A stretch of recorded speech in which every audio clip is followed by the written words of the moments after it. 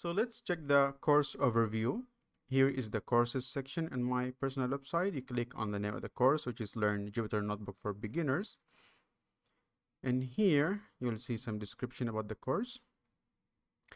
At the first section in the introduction, I'll be showing you the course overview in this video, which is the one that you're watching right now. And here I'm going to tell you to please rate the course if you like it. And in the third video, you will get to know me, who am I, about my background, and so on.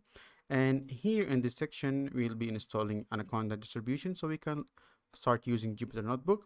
And then if for some reason you were unable to install Anaconda, you can just use Google Collaboratory for working with Jupyter Notebooks. And here, this is an optional video if you want to watch it, is about the Replit website, which let you run your Python codes.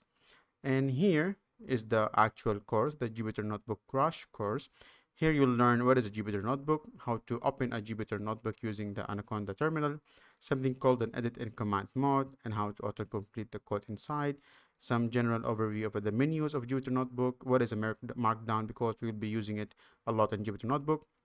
And here we'll be learning more about markdown, how to write headings, the level of headings, how to write block codes. Now, all these things that I'm explaining it in the markdown section, these will actually help you as a data analyst and data scientist how to organize your Jupyter Notebook so they can look more professional. So it's very important for you to learn all these stuff. So at the end, I'll be showing you how to add videos, which means whenever you're learning about data science or data analysis, we will be using Jupyter Notebooks. But I personally use Jupyter Notebook not just for practicing, I actually use it to write my notes.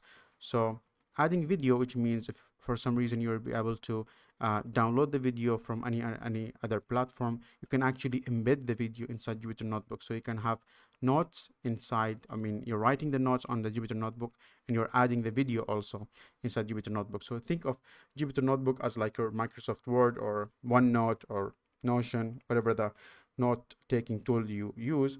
If you're learning about code, I would highly recommend that you start taking notes in Jupyter Notebook, because in Jupyter Notebook, you can write text, you can add images, you can add videos, you can add external link, let's say from any other platform like articles or YouTube, and so on.